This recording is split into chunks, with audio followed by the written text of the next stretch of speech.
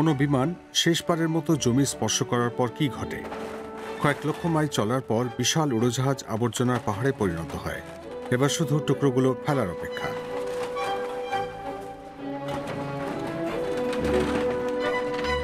এক ইউরোপীয় গবেষণা উদ্যোগ এই প্রক্রিয়াকে অর্থনৈতিকভাবে কার্যকর করার পথ খুঁজছে।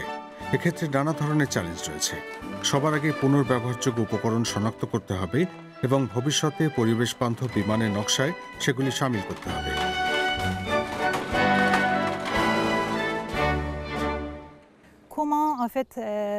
যেসব অ্যালয় ও ধাতু উদ্ধার করা হয় তার মধ্যে টাইটেনিয়াম খুঁজতে হয়। সেটি অ্যালুমিনিয়ামের চেয়েও দামি।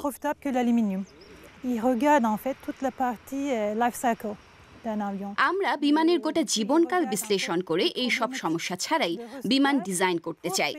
ভবিষ্যতে অনেকটা রিসাইক্লিং এর প্রয়োজন অনুযায়ী এমন ডিজাইন সৃষ্টি হবে।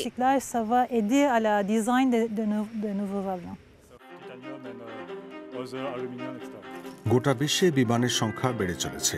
আগামী ২০ বছরে ইউরোপে প্রায় ৬,০০০ বিমানের আয়ু শেষ হয়ে যাবে। তাই সেগুলি ভেঙে কাজে লাগানোর প্রক্রিয়াকে লাভজনক করা অত্যন্ত জরুরি।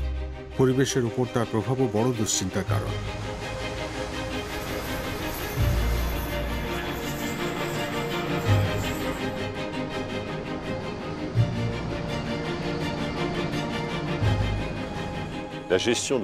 বিমানের আয়ু শেষ হবার পর ব্যবস্থাপনার বিষয়টি অতি সম্প্রতি শিল্প জগতের দুশ্চিন্তার কারণ হয়ে উঠেছে। তাই আমাদের আচরণবিধি ও সেরা সমাধান সূত্রগুলি স্থির করতে হবে। কড়া পরিবেশগত বিধিনিয়মের আওতায় যন্ত্রাংশ খুলে উপকরণ রিসাইক্লিং করতে হবে। ক্ষতিকর তরল ও তেজস্ক্রিয় পদার্থ দূর করার পর বিমান টুকরো করার প্রক্রিয়া শুরু হতে পারে।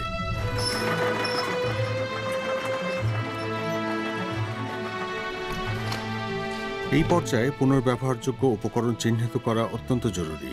তাই সুসংহতভাবে তার সন্ধান শুরু করতে হয়।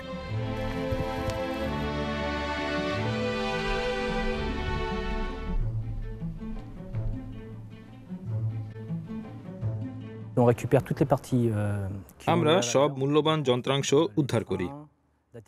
Landing gear, engine, avionics, air conditioning ইত্যাদি। এসব সেকেন্ড হ্যান্ড বাজারে বিক্রি করা যায়।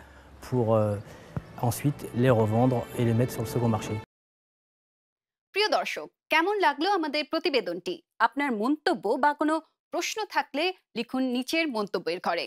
আর আমাদের সঙ্গে থাকতে সাবস্ক্রাইব বাটনটি চাপুন।